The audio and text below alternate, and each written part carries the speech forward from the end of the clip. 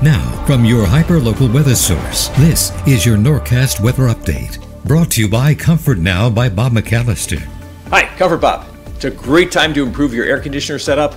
Give us a call. We have specials going on right now. Rebates, tax credits, it's all available. Check out our website, iwantcomfortnow.com.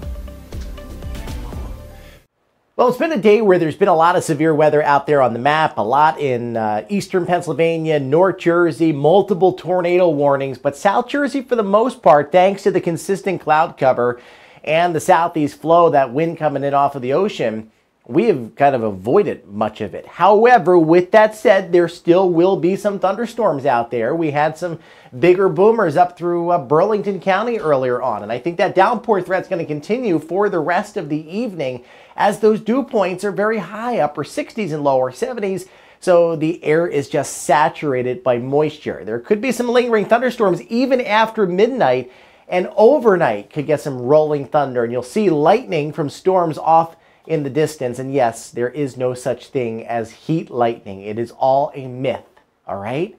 Doesn't exist. Not a thing. You're seeing light from a distant thunderstorm. Then for tomorrow, guess what? It's rinse and repeat, as there will be more showers and thunderstorms. And yeah, more severe thunderstorms are possible as well. Upper 60s and lower 70s. Like I said, the dew points are just through the roof. It feels like a wet room out there, steam room. And we're not going anywhere in a hurry. We stay consistent for tomorrow. We back off a little bit for a couple days, but then right back up there for the weekend. Into the 70s we go. So heavy rain, wind gusts still up there, but the later we go into the evening, the wind threat comes down. Large hail threat, I think, is minimal, and there could be an isolated tornado, I suppose, but for the most part, I think we are good to go. So you see that chance of showers and thunderstorms late tonight.